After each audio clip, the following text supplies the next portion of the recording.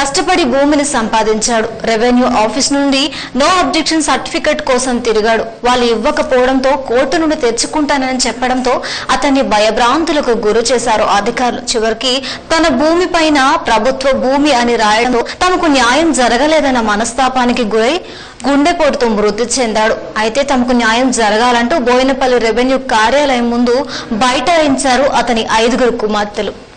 బెల్లం కృష్ణ అనే 70 సంవత్సరాల వ్యక్తి సిండికేట్ కాలనీలోని దుబాయ్ గేటు వద్ద నివాసం ఉంటున్నాడు. గత కొన్ని సంవత్సరాల నుండి రెవెన్యూ ఆఫీస్ చుట్టూ నో అబ్జెక్షన్ సర్టిఫికెట్ కోసం తిరిగాడు. అయినా ఫలితం లేకపోవడంతో కోర్టుకు పోయి తెచ్చుకుంటానంటూ అధికారులకు తెలిపాడు. గతంలో 2012లో కలెక్టరేట్ కార్యాలయం ముందు ఆత్మహత్య యత్నం చేశాడు. ధర్నా చౌక్ లో 3 రోజులు దీక్ష చేశాడు. ఇతనికి 5 కూతుర్లున్నారు. రెవెన్యూ అధికారులు ఇవ్వకపోవడంతో తమను కాదంటూ కోర్టుకు వెళ్లి తెచ్చుకుంటావా అంటూ అధికారులు అక్కసుతో అతన్ని భయభ్రాంతులకు గురి చేశారు.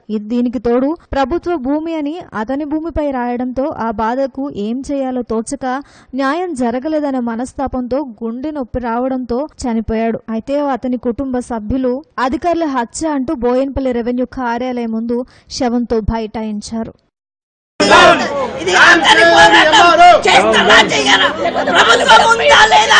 ప్రభుత్వం నడుస్తుందా లేదా?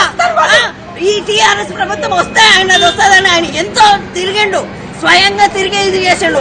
అయినా కానీ ఇక్కడ ఆఫీసర్లు ఎందుకు పనిచేస్తలేరు? ఎందుకు న్యాయమైన ఫైల్ ఎందుకు మూవ్ అయితలేదు? మా గతి ఇంకెక్కడ ఎవరికి పట్టద్దు. 5 ఆడపిల్లల తండ్రికి ఈ గతి పట్టిందంటే ఏం నడుస్తుంది? వ్యవస్థ ఉందా లేదా? సీఎం గారు దయచేసి మీకు మమ్మల్ని లేకపోతే మా 5 చంపేసేయండి, మీరు ఇదిగా సూసైడ్ చేసేయండి.